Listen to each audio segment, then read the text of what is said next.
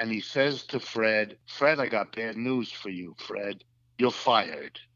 I can't continue to employ you here because you help make machines, which my latest phone call just told me we can't sell. And I can't pay you a wage to produce a machine that I can't sell.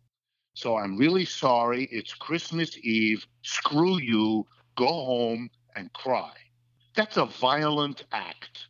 You've just taken away Fred's livelihood. The violence that is done every day in a capitalist system is charmingly opaque to the people who live in a world of fantasy about what a quote unquote free market means.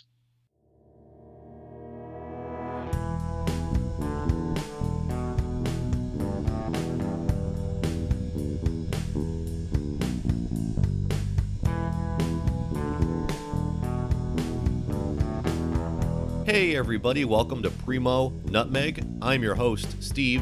On today's show, it's my distinct honor and privilege to have acclaimed Marxist economist Richard Wolff on the show. Richard is the author of Capitalism Hits the Fan, the global economic meltdown and what to do about it. He also hosts the program Economic Update, and the New York Times Magazine has named him America's most prominent Marxist economist. On the show today, we're going to define what Marxism, socialism, communism, and capitalism mean. We're also going to discuss the varieties of socialism and capitalism, and I'm going to ask him if a coalition between progressives and libertarians is possible. Folks, you aren't going to want to miss 1 minute of this exclusive interview with Richard Wolff here on Primo Nutmeg. It's a very thoughtful, in-depth analysis of economic systems and political philosophy, so please do stay tuned. However, before we get into that interview, I did just want to make a couple of notes on what's been happening with Primo Nutmeg lately. As many of you know, 2 weeks ago, Facebook and Twitter launched a sweeping purge against many independent media outlets. These included the Free Thought Project, the Anti-Media, Cop Block, Police the Police, V is for Voluntary, as well as the editors of those outlets. Although this was barely reported by the corporate media, it did reflect a sweeping attack on the actual free press in the United States, namely the anti-corporate, anti-war, anti-duopoly alternative press. Although Primo Nutmeg was not swept up in that purge, we have been the victim of censorship, namely at the hands of YouTube, who has kept us demonetized for 8 straight months with no explanation. We are being held in permanent review, despite having 0 community strikes and 0 copyright violations. In response to the Facebook and Twitter purge, Primo Nutmeg opened up an account at Minds.com. Minds.com is one of those alternative media outlets where content creators are going now that they're being censored on YouTube, Facebook, and Twitter. As such, folks, I urge you to open an account at Minds.com as well as other alternative social media platforms. Tell your friends about these different sites. As the crackdown on free speech continues on Facebook and Twitter and YouTube, it's going to reach a point where you're only going to be able to find alternative voices on alternative social media platforms. So join us on Minds.com and also help us keep in contact with you by going to PrimoNutmeg.com and signing up for the mailing list right at the top of the screen. This way, after the next purge, we'll be able to reach you. And lastly, folks, as always, please do go to patreon.com/PrimoNutmeg. Again, because we've been demonetized by YouTube for 8 months, we really need all the support that we can get, helping us bring you more interviews with the likes of Noam Chomsky, Jill Stein, Ralph Nader, Ron Paul, Cynthia McKinney, Stephanie Kelton, Matt Taibbi, Abby Martin, Richard Wolff, and so many others. Thank you again, folks, for all of the support. We are growing this independent media outlet with your help. Now, without any further ado, here's my interview with Richard Wolff. Richard Wolff, welcome to Primo Nutmeg. Glad to be here. Yeah, this is a real honor for me. I have seen you and heard you speak for many years. You are a prominent economist. You are a very prominent Marxist economist. And I guess that's where I'd like to maybe start off because, when we talk about politics and we talk about economics, a major part of it is these labels. How would you define the terms Marxist, socialist, and communist? Do you embrace those terms, or do you think that maybe they're antiquated? Just overall, what's your thoughts on those labels? Well, the problem is neither that they're vague, they aren't, or that they're antiquated. I don't think so either. The problem with the labels is that they mean different things to different people, and you always get into difficulty when any two people use the same word, but turn out to mean something very different. Even common words. Take the word love. If you're a young man or woman and you use that word with another young man or woman, you better be very careful to figure out whether you both mean the same thing when you use the word, either one of you to the other one, because if you mean different things, all kinds of consequences, good and bad, can flow. That doesn't mean you don't use the word love. It means you have to, if you're aware of your surroundings, pay some attention to the fact that different people mean different things. So let me explain at least what I mean by terms like Marxism, socialism, communism, and so forth. And the way to do that, like with most interesting questions, is to look at the history. Capitalism, which is the system that socialists, communists, and Marxists react to, starts around the 17th and 18th century in England. Before that, there had been little episodes, you might say, of capitalism, but until the 18th century in England, it didn't really become the dominant prevailing system. Across Europe, for example, for the previous 1,000 years, a system called feudalism had been the dominant system.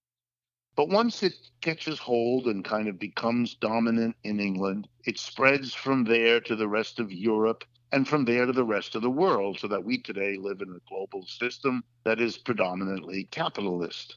And when that transition happened in the 17th and 18th century, the transition from the feudalism that had existed before to the capitalism that replaced it, we had a number of kind of revolutionary breakthroughs. Some of them were in the realm of thought. People like Adam Smith and David Ricardo founded modern economics, and they did so at the time when capitalism was coming into its dominant period. And they were boosters. They were enthusiasts. They thought capitalism was great. They weren't, by the way, uncritical. They had critical things to say. But by and large, they thought that capitalism was an enormous advance for the human race, and they celebrated it. Every economic system has had people who celebrate it. That's part of the way things work. But it's equally true that every system has also produced, sooner or later, and it's usually sooner, people who are critical. And Smith and Ricardo, who wrote at the end of the 18th and beginning of the 19th century, were followed roughly by 50 years by another thinker, Karl Marx, who was a close student of Smith and Ricardo. He left writings showing how closely he had read all of their work and how praiseful he was of what he had learned from Smith and Ricardo. So it helped him understand capitalism, which he was interested in doing. But he came to a different conclusion. And that's partly because it was 50 years later. They were at the beginning of capitalism's dominance, whereas Marx, coming 50 years later, reached his intellectual maturity at a time when capitalism was pretty well settled, the middle of the 19th century. It's a kind of time when capitalism is the dominant system. But here's the problem. In the enthusiasm of overthrowing feudalism and bringing in capitalism, that was celebrated by Adam Smith and celebrated by David Ricardo, there were also some heady political transformations, the most famous of which were the French Revolution in 1789 and the American Revolution a few years before that. And those revolutions, which were against feudalism, the French overthrew and destroyed French feudalism, and the United States broke away from the British feudalisms of King George III, to set up a capitalist economy here, which is what the French did there. And the enthusiasm of the people who made these revolutions took the following form. We are going to institute capitalism because capitalism will bring with it liberty, equality, fraternity. By the way, those were the three slogans of the French Revolution, and democracy, which was the slogan of the American Revolution.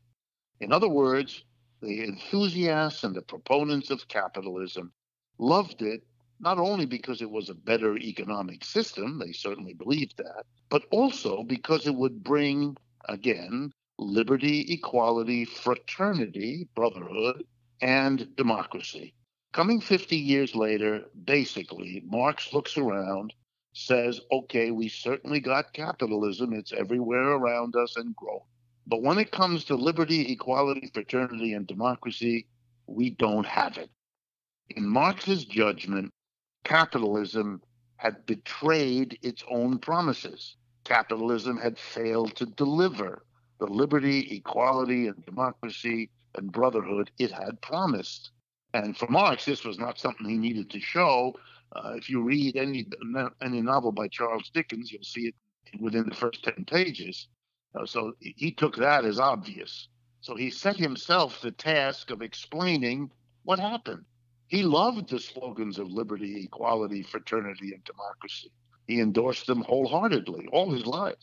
But he wanted to explain what was it that blocked or proved to be the obstacle that capitalism couldn't overcome, which explains why it couldn't deliver what it had promised in the way of liberty, equality, fraternity, and democracy. And the conclusion he reached required him to become a very close student of capitalism, which he was, to write up his analysis of capitalism, which he did, and to use that analysis to reach the conclusion.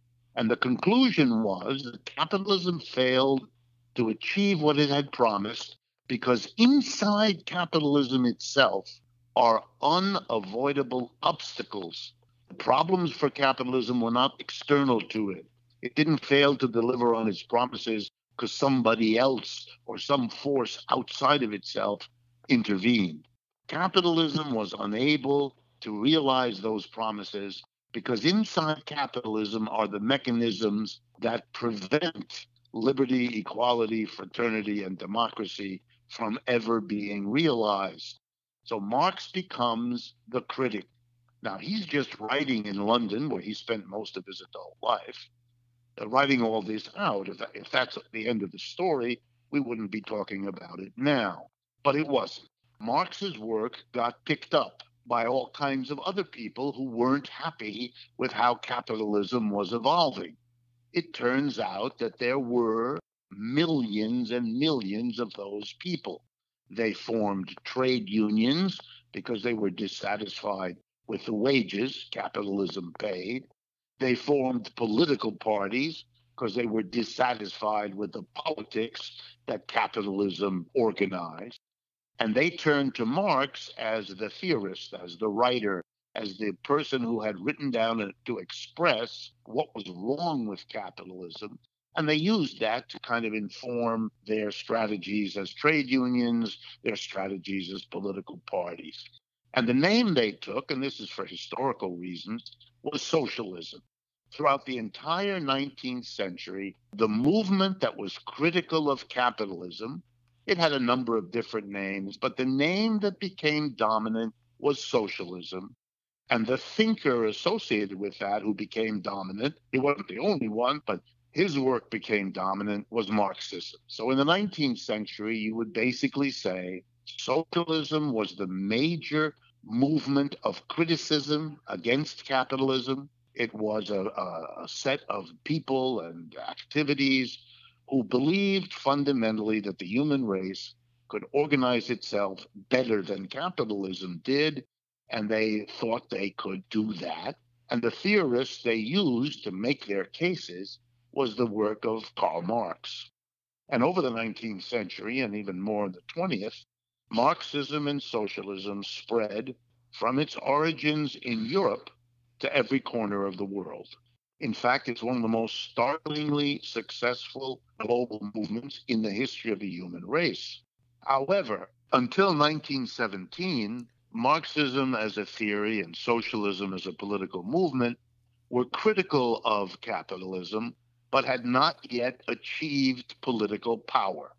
At the end of World War I in 1918, one country on the planet, namely Russia, which had lost World War I, it was on the losing side of that war, and subsequently thrown into a lot of suffering and chaos because of that.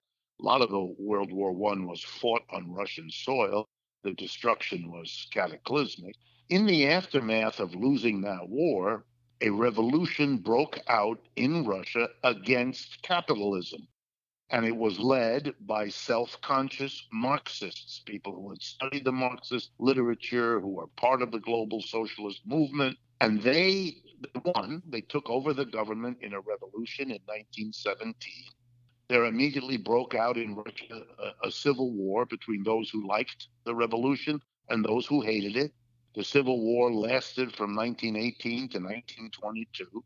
In the end, it pitted the Red Army, they liked the revolution, against the White Army, which didn't. The Red Army won and the White Army lost. The White Army lost despite the intervention of 4 countries who sent troops to work with the White Army to overthrow the revolution. I mention this now because American history taught in America leaves little details like this out. The 4 countries that sent troops were Japan, France, Britain, and the United States. That's right. The United States sent troops to put down the Soviet Revolution. The Soviet Union never sent troops to the United States to do anything. Who has the right to be afraid of whom? Always struck me as a funny kind of argument for Americans to make. In any case, with the Russian Revolution in 1917, socialists and Marxists around the world were confronted with something new. For the first time, some of them had actually won political power. They had pulled off a revolution, and despite bad odds, they had prevailed. When the dust cleared and the last foreign soldier left and the Civil War was over, the socialists, led by a man named Lenin, were in charge. They had won, and they were now the new government of the country that renamed itself the USSR, the Union of Soviet Socialist Republics. And all socialists around the world kind of had a problem. Did they like this? Did they like what they saw going on in Russia? Were they to line up behind the Russians because they said these guys must know what they're doing because they won? Or were they critics? And just like capitalism has always had the people who love it and the people who criticize it, the Soviet Union, from the day it began, had the people who love it and the people who were critical of it, but who were all socialists. Some of them thought that what the Russians were doing was spot on, and the others thought it was a big mistake. And so the socialist movement split. Half of them became admirers and followers of the Soviet Union, and the other half held on to their socialism. They didn't want capitalism, but they didn't think that the Soviet Union was the way to go. And the ones who decided to follow the Soviet Union decided not only to split from the others, but to change their names. And they took the name communist. That's when the communist parties of the world began, in 1919, 1920, 1921. So for me, watching and looking at all of this, I would say to people today that the single most powerful tendency or the single most powerful body of critical literature of capitalism is Marxism. It's not the only criticism of capitalism, not at all. But in terms of its influence, in terms of the number of people across the world who've contributed to it, developed it, it is the biggest tradition. But of course, any tradition that spreads in 150 years across every country and culture of Asia, Africa, Europe, and so on, it's going to be interpreted in many different ways. That's why if you talk about Marxism, you cannot talk about it in the singular, because to talk about Marxism in the singular means you either don't understand that there are radically different interpretations, or you don't want the person you're talking to understand it, and neither of those positions is justified. So, for example, the Soviet Union was a supporter of a particular interpretation of Marxism that lots of other Marxists did not agree with.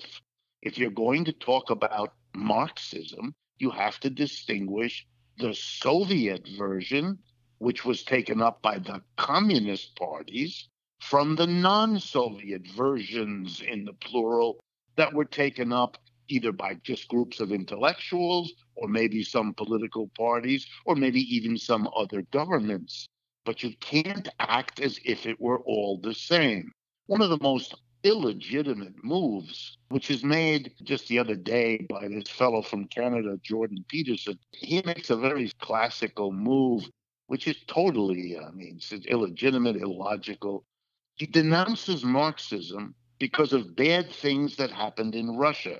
Now, there's no doubt bad things happened in Russia. No one's going to argue with them about that. But that's really got very little to do with a critique of Marxism, because Marxism is many other things, including bodies of thought very critical of what happened in Russia, critical long before Mr. Jordan Peterson ever figured it out. And all of that is ignored. It's as if I said to you, you should dismiss Christianity because the Catholic Church had an inquisition back 500 years ago that was really awful, or that Christians massacred the Native American population here in the United States in order to take the land away from them, or there was a Holocaust against Jews and gays and gypsies conducted by a Christian German society. Yes, those things happened, and yes, they were done by Christians. But that's not an argument to reject Christianity, because it's reducing Christianity to these horrible examples,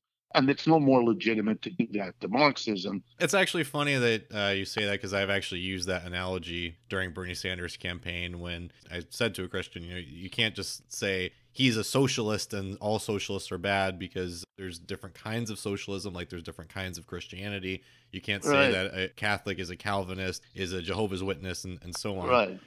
Stupid. There's a kind of ignorance there, but that's sort of willful. I mean, anyone, literally anyone, who spends an afternoon in a decent library, if you study the Soviet Union, you study from the beginning all the criticisms of it. The first 10 years of Soviet Union were a tremendous battle after Lenin died between Stalin and a fellow named Trotsky. It split the global socialist movement again. Trotsky was a bitter critic of Stalin, who wrote voluminously, had followers in virtually every country of the world. But to act as though socialism is always what Stalin did in the 15, 20 years he ran that country, I mean, it's grotesque. Socialism is what the people in Denmark think they're doing. It's what the people in large parts of Germany and France think of themselves, of Latin America, of Asian countries. It's so childish that it begins to be suspect that this is an attempt simply to smear. For me, I've tried, for example, I teach courses in Christianity. If I taught a course in which what I was really teaching was, Lutheranism, my obligation is to teach the students this is one branch of Christianity. It's the Lutheran branch, but it's not Greek Orthodox, and it's not, as you put it, Jehovah's Witness or Mormons or any one of 1,000 others. And you have the same obligation if you're talking about Marxism, unless you're really not doing that. You're just demonizing, and so you're using a kind of cheap shot that ought to be ruled out of order. It's as if instead of having an argument, you start throwing rocks. So I do see this as a failing on the right, is that they can't really properly distinguish among these different kinds of socialism or Marxism. I have to also say, though, that I think that there's a corresponding failure on the left, because obviously when you talk about capitalism and the proponents of capitalism, there's a lot of different kinds, right? I mean, you have the Republican Party in the US, you have liberal Democrats, you have the Ayn Rand folks, you have the Chicago School, you have anarcho-capitalists like Murray Rothbard and Walter Block. I find it problematic to kind of use these terms because we're talking about such big ideas and such diverse arrays of thought that I almost think it would be better just to do away with these terms entirely and just talk in concretes. Do you think that that's fair, or do you think that these words do serve a purpose? No, I think that's going, the pendulum swinging a little bit far the other way. I think it's perfect. I understand what you're saying, and I think you're right to say one needs to distinguish in any kind of sustained conversation the differences that exist there. And I think, we have to do that if I'm on the left, so I have to do it when I talk about the right, just as much as I demand they do it with us.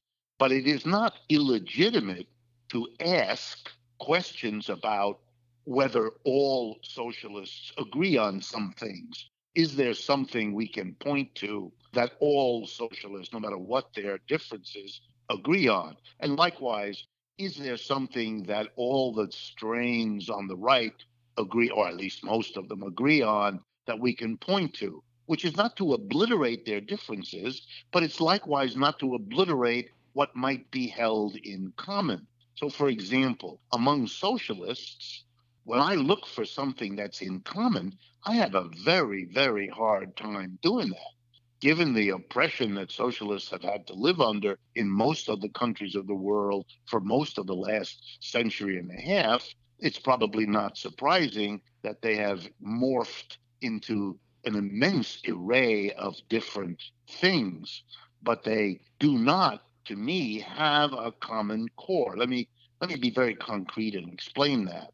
For many socialists, including Bernie Sanders and folks like that, their focus is what we might call macroeconomic. They are interested in who owns things. They'd like to see less private ownership of the means of production and more socialized or nationalized ownership. And likewise, they'd like to see a little less reliance on the market and a bit more on government planning. They want to encumber the market with all kinds of regulations. They want to help people have a better life than an unregulated, ungovernmental, interfering capitalism would give them. That's why they want a minimum wage. That's why they want national health care. That's why they like rent control. They want a capitalism, in my judgment. They want the enterprise to continue to run pretty much the way it has, but to be subject to rules and regulations and limits that will make for a kinder, gentler, more supportive society than would be the case if you didn't have those rules and regulations. They go further than liberal Democrats because the liberal Democrats want some regulation, but the democratic socialists want a good bit more of that kind of regulation, and they call that socialism. Well, for many of us, I'm not part of that. For many of us, this is all well and good. I'm happy they're doing that.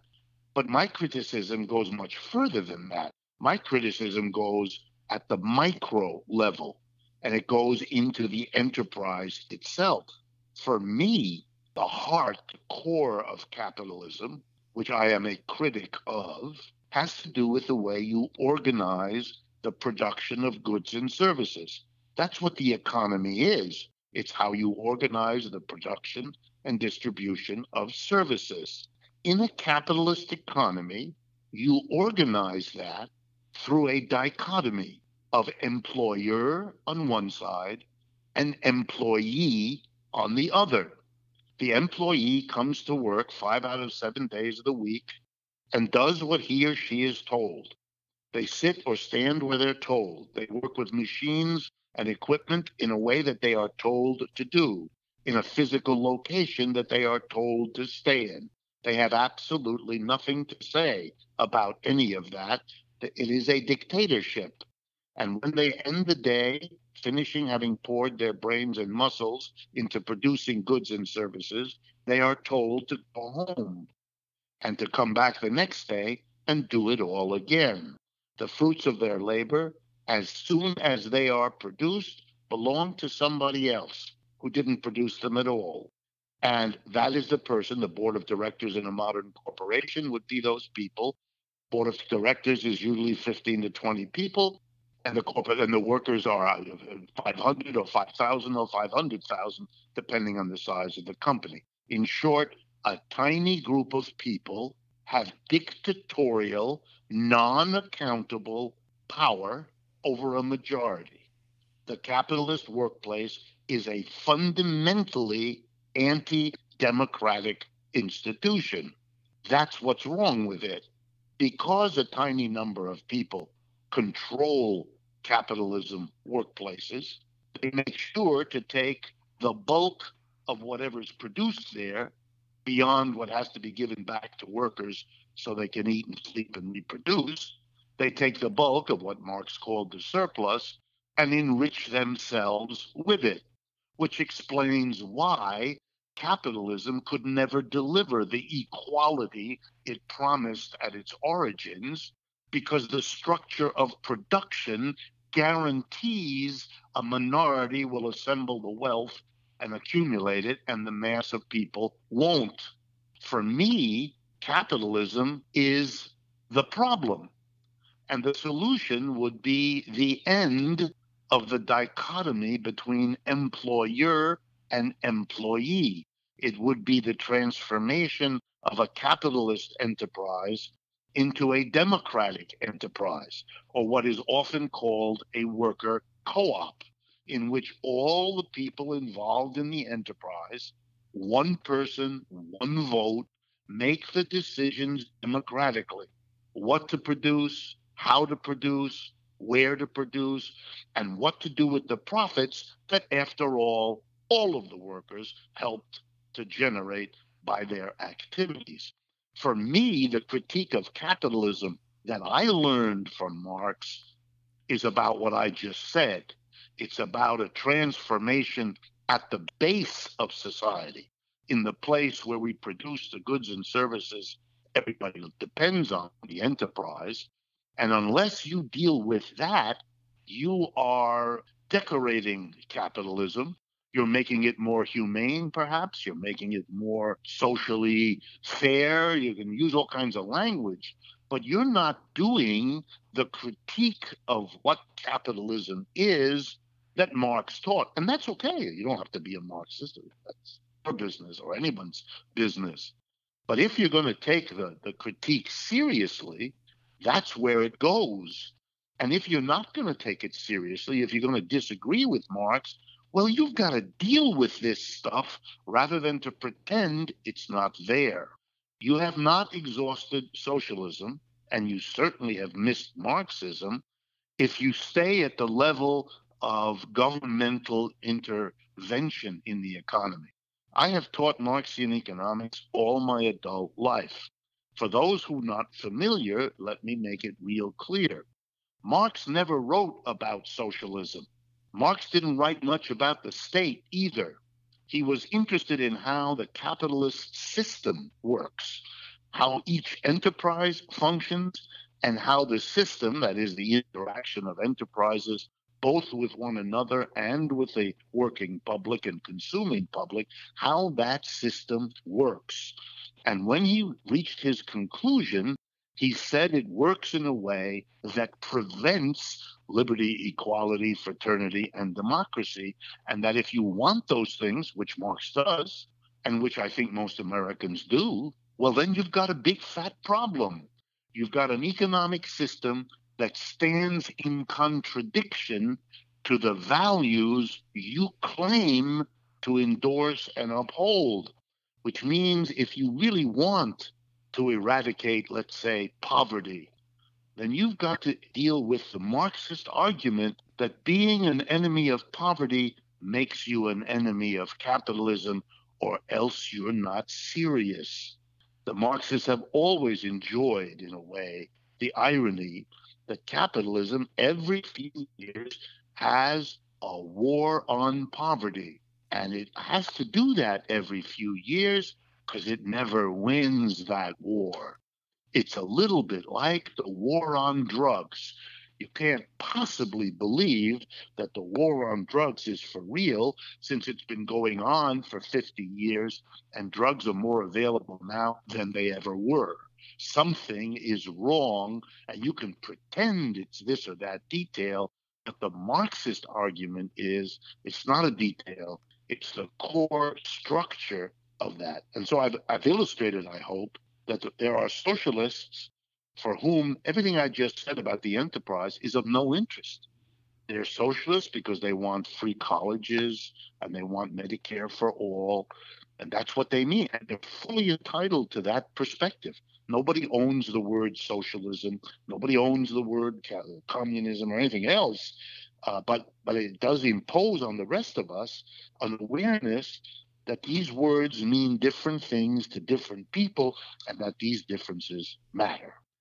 So, the critique of socialism that I've heard among self-described capitalists is that socialism is force, whether it's through the state and the state getting involved and doing, regulations and creating laws, or if it's the workers seizing the means of production, that these are inherently violent acts, and that in a true free market, a true capitalist, voluntarist society, you wouldn't have the threat of violence and anybody could be free to do anything. So you would have the choice to go work for an employee in a dictatorial business, or you'd be free to set up a worker co-op and people would be free to join. So what would be your counter to that, to the capitalists who say, listen, we just want a free society. We just want a voluntary society, a pacifist society where violence is not being applied. And you folks are the ones who want the application of force. Yeah, I find that virtually stupefying, but, let me try to overcome my response to this as best I can. Again, let's start with the history. Capitalism, Marx once wrote, comes into this world dripping blood from every pore. The French Revolution was a violent revolution. Traditional societies, pre-capitalist societies in every corner of the world were assaulted by capitalists coming from the more capitalist developed world and imposing the capitalist system on them. Whether the British arriving in India or the Europeans arriving in what we now call North America, or any of the other examples of colonialism and imperialism. I mean, the notion that capitalism has something to do with peace or peacefulness blows my mind. The world has had two world wars, two cataclysms of immense destructiveness, unlike the world has ever seen before. Those were struggles among capitalist countries, chiefly Britain and Germany, and then others were drawn into it, competing with one another for colonies, for global positioning in a world market. The level of slaughter that the capitalist system has brought with it takes your breath away. When I hear the critiques of the awful things Stalin did, it's usually coming from the mouths of people who have a blitheful ignorance that they're not in a really good position to make this argument because it's going to bounce back and bite them in the rear end, number one. Number two, in capitalism itself, violence is always either threatened or imposed. Let me just give you two or three casual examples. In a capitalist free enterprise system of the sort you just referred to, let's use an hypothetical example. A group of capitalists are running a small company in Kenosha, Wisconsin. And they make the decision, which they're supposed to, they're the owner-operators of a factory, that things are not looking too good for, let's say they produce, rubber shoes. And the rubber shoe market is looking a little slow. And so they make the decision that whereas they had last year bought machines to replace those that are worn out, and the year before, that this year they're not going to replace the old machines with new and expensive ones because they don't think the new and expensive ones, which only work if you produce more shoes, that they can sell those shoes. And it makes no sense to use the profits they earned last year to expand their machines if they won't be able to sell the extra output. Typical decision businesses make all the while. So they decide not to plow their profits back into the business, hold on, wait 6 months or a year, see what the market looks like then, and if it looks better, well, they'll go in. Okay, this is a decision they're free to make, and indeed, they're hired to make that. That's their job as the owner-operators of a private capitalist enterprise. Now let's trace through the results. By deciding not to buy the machine that they had originally thought they would, they have to make a phone call. And call to the company they usually buy machines from, located in Brooklyn, New York. And they say, because they know the friend Al there, hey, Al, we got to tell you, we're not going to be ordering the machine that we normally order from you at this time. And explaining why the market doesn't look so good for us, and so it's wiser for us not to do so. Al, who's in this business, understands these things, says that he's sorry to hear it, of course, but he understands. Then Al hangs up. Al then calls in my cousin Fred. And he says to Fred, Fred, I got bad news for you, Fred. You're fired. I can't continue to employ you here because you help make machines, which my latest phone call just told me we can't sell. And I can't pay you a wage to produce a machine that I can't sell. So I'm really sorry. It's Christmas Eve. Screw you. Go home and cry. That's a violent act. You've just taken away Fred's livelihood. The fact that the folks in Kenosha, Wisconsin, didn't know this, didn't intend any harm, that's really not very interesting to Fred or his wife and 6 children, is it? The violence that is done every day in a capitalist system is charmingly opaque to the people who live in a world of fantasy about what a quote unquote free market means. I don't know how familiar you are with the political compass, but I'm interested in it too because it seems like, we're always kind of having this left-right debate, this socialism, capitalism debate. And it seems like what should be equally or perhaps even more important is the top-down debate, the debate between the amount of government and government force that's applied. I know that you pointed to the Soviet Union, obviously applying too much and being a despotic regime, Right. and not representing what you believe in. And then, also, you have a whole plethora of libertarian in the classic sense of the word, meaning left wing and right wing, anarchist in both the Kropotkin, Bakunin, Proudhon sense, as well as, the more modern variations of that, like Murray Rothbard. So I just kind of wonder, shouldn't we also be focusing, if not equally, perhaps even more so, on how much government we have? And along with that, in a freer society, in a voluntary, less status society, wouldn't we be free to try different economic systems? Wouldn't maybe this village or town be free to be mutualist, and this town be free to be communist, and this town be free to be anarcho-capitalist? Shouldn't that also be something that we should be focusing on, or just at least thinking about? Well, I mean, as someone who's a Democrat with a little d for me, absolutely on the last point, I also think that's how things are going to work. I think you're going to see more and more worker co-ops, democratized enterprises in the world, and they're going to function, and they're going to challenge the capitalist system. In a number of countries, they already do. I don't know if you're familiar with that, but the 7th largest corporation in Spain is a co-op. It's a worker co-op called the Mondragon Corporation. It's very famous.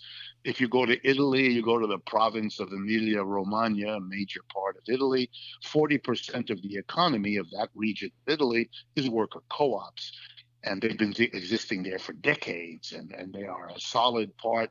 No politician would dare, right or left winger, touch them. It would mean the immediate end of that politician's career. And co-ops are forming in the United States literally every day now, because it's becoming interesting to people as the capitalist system becomes more uninteresting to them or even oppressive. So the notion of having a democratic decision made, say, here in the United States, town by town or region by region or state by however it's to be done, I like that. That smells and tastes good to me. I think that would be a democratic decision about what economic organization you want, and that's exactly what we should have. However, I'm not naive. If you're going to say to the American people, for example, let's vote in some way, do you want 50-50, capitalist, non-capitalist? Do you want 100% one, 100% the other, one-third, one-third, I mean, whatever you want? In order for that to be what we used to call an informed decision, then people have to know what the options are. In the United States, it is systematically kept from the mass of people what those options are. I've done this 100 times in my classes in various universities, raise my hand and ask people to explain to me the difference between a capitalist enterprise and a worker co-op. And if 10% of the students even know what the words mean, it's a good day. Yeah. So we don't have that. The only way you're going to get an informed population is if you create, as an act of political will, significant segments of your economy where people can work, from whom they can buy, and they can watch and hear their friends and relatives talk about what it's like to work in such an environment. Then there would be the knowledge based on real experience that would allow and inform the public to make some sort of decision. Here in the United States, where the very word socialism is demonized, and where, or just to give you an example, 99% of business schools don't have a course in how to organize a worker co-op. Sure. The only structure anyone learns is the structure of capitalism, as if it were the only imaginable way of doing business, which it's never been. But that's the ideology, particularly here in the United States. By the way, it's very different. You go to England or Germany or Sweden, there are all kinds of courses in all kinds of institutions about worker co-ops because there's loads of them. It's just, it has nothing to do with the United States except the narrowness of the ideological spectrum here. So, yes, I'd be glad to have democratic choice among them, but it would have to be with the precondition that we actually set up such a significant sector of the economy so people know what they're choosing. By the way, there is an important political movement in the world that's doing exactly what I just said. And it's in the strange and unusual country known as the United Kingdom, Britain. The second most important political party in Britain is the Labour Party. Current polling in England indicates that if there were an election now, Jeremy Corbyn, the head of the Labour Party, would become the prime minister. This is interesting because the official position of the Labour Party is as follows. If they win the election, and therefore they have the majority in the British Parliament, they will pass a law. And the law reads as follows. Any business in England can continue to function the way it is. But if it decides, the people who own and operate it now, if they decide either to close the business or to move it to another part of the world or to sell it to yet another business or to go public, that is to issue shares, they are required, this law will require them to offer their own employees something called the right of first refusal. In other words, they can't take any step to fundamentally alter that business without first giving their own workers the opportunity to buy out the owners of the business and convert it into a worker-owned, worker-run cooperative.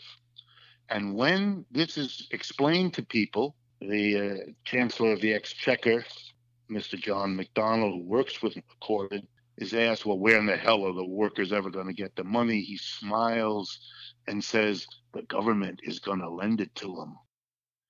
Okay, that's a commitment by a major political party to create a worker co-op sector of the British economy, using government money to finance these worker co-ops so that the British people will have knowledge of and experience with and understanding about worker co-ops and then be able to make an informed democratic choice as to what kind of economic system they want, which kinds of enterprises, et cetera, et cetera.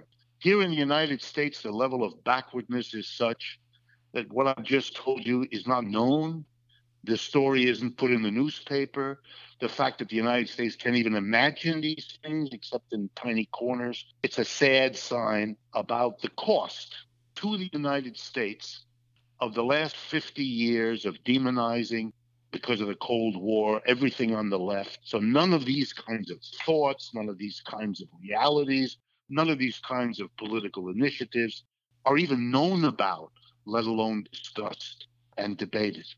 Right. And, when you look at the Cold War, for example, I think that, the U.S. and the Soviet Union posed themselves as supposed to be opposite ends of the spectrum. And I think that it was very beneficial for, obviously, the politicians in both countries, the weapons manufacturers, the elites in both societies. And it seems like at a certain point, whether it's the market taking over the government or the government taking over the market, there is inevitably an elite that dominates society through the force of government. So shouldn't there really be a coalition? Shouldn't there be a coalition that transcends this economic spectrum, these ideological labels of communist or socialist and capitalist, and people who would want to work together to have a free society where people are free to experiment with different forms of economic cooperation and association? And I think there's a lot of agreement, for example, between libertarians and progressives or greens or socialists on things like ending domestic spying, ending the drug war, bringing the troops home. So shouldn't there pragmatically really be cooperation between capitalists and socialists on limiting these objectively wrong things that government does? Sure. I mean, it's a lovely idea. The problem is how you could imagine such a thing happening. From those of us on the left, the problem is clear for us. The problem is capitalism. If you organize all of the enterprises of a country in a top-down hierarchical way, remember what that means. Every business is run by a tiny group of unaccountable people at the top. It is a dictatorship. If you don't please the people at the top, you're fired. 10% of American workers today are represented by a union. The union maybe will be able to protect them from being fired. A lot of times it can't. But for 90% of American employees, they have no union. And consequently, they work at the pleasure of their employer. Yes, there are a few laws limiting what they can be fired for, but it's a childish, easy to get around them. Everybody knows that, etc., etc. You have a dictatorship which is drilled into every working person's consciousness all day, every day that they're at work. It's going to be very difficult for those people to imagine any other way of organizing society. It's going to be very difficult for them to sustain an interest in that. Half of the reason most Americans don't care about politics, half of us don't vote anyway, is because we have been trained over and over again in our work life that we don't count. All the key decisions are made by people in another place, in another room, wearing different outfits, whose names we don't even know. And suddenly we're supposed to get real interested in the details of our town, of our state. Of course, the majority of people don't do that. If you want people to participate politically, you've got to let them participate at the workplace, which is where adults spend most of their lives. 5 out of 7 days, the best hours of those days, they're friggin' at work. And if you train them at work that they don't count, that they're who do what they're told, who have no role whatsoever in running the place, designing the place, making the decisions about how the community of people in that workplace function, if all of that they're excluded from, then to expect them suddenly to want to be included in the political is naive and childish. You're not going to get any of this. You're not going to get, a freedom of everybody to do what they want. This notion of freedom, that has to be taught just like everything else has to be taught. But we don't teach that in our society. We never have. We teach obedience. Our schools are set up that you do an exercise and the teacher tells you whether you're right or wrong. The notion that you might have seen it in a different way, that your intelligence works in a way different from other people's, and that maybe that should be explored. 90% of our teachers have no fucking idea about such things. And that's not because there's bad teachers. It's because it's not the way the society works. The demand of socialism has always been the same one that we used to address to kings. Kings and queens and emperors used to tell the rest of us, you need me. I either intercede with God on your behalf, so you better not mess around with me, or else I'm a person of such wisdom, of such sagacity, or to use the modern form, I have so many wonderful advisors. You need me to make the decision because you, schmuck, are not capable of doing it. We had to overthrow kings. We had to get rid of monarchy in order to make it this amazing experiment. Suppose we don't have a king. Suppose we don't have a queen or an emperor or a czar or any of it. Suppose we actually just elect people on a rotating basis and run the system, self-government of the people. What a revolutionary idea. The kings assured us that if we ever did such a thing, society would fall apart. It didn't. All I'm saying, and all the real critique of Marxism is, cut the crap about how every business has to be run by a king or a queen or a board of directors, which is a collection of kings and queens. We can run it ourselves. And if and when you give the mass of people the chance to run the economy, that'll be the first time it's run for the people instead of a small minority. And that will train people when they have to make the decisions of how to run a business, that they ought to be making the same decisions about how to run the residential part of their lives in the communities where they live, because they will be trained in the appetite for it, and they will be trained in the mechanisms of doing it. That's the only way you're going to get this. Otherwise, you're going to have this conversation, the one you and I are having, this year, last year, and 10 years from now, about how it would be really nice if we just did the kinds of things. And my argument is the precondition for that nice thing to happen is the end of capitalism. And if you don't do that, then you know, in a sense, you have yourself to blame for finding it so difficult to make the other kinds of changes. Well, Dr. Wolff, I really do appreciate you coming on Primo Nutmeg today. You know, after an hour, I think that we're still just scratching the surface, so I'd love to have you back on at some point in the future. But for folks out there who are intrigued by what you say and would like to learn more about you and your work, where can they go to do that? Very, very easy. You go to the website Democracy at Work, that's all one word, democracyatwork.info, INFO. And the only other thing I would suggest is that you take a look at our weekly radio and television program. It's a half-hour program. It's on all over the United States. The name of the program is Economic Update. It's a weekly commentary on what's happening, and you can get it on YouTube. Just go to YouTube Economic Update. You'll find it. And if you want to be even more regularly involved, go to our Patreon page. It's very simple. You go to the website Patreon, Patreon, patreon.com/economic update. Again, that's the name of our program. Well, again, Richard Wolff, thank you very much for being on the show today. I really do appreciate your time. Again, I feel like we just scratched the surface, so hopefully we can have you back on the show. We'll do it again. Absolutely.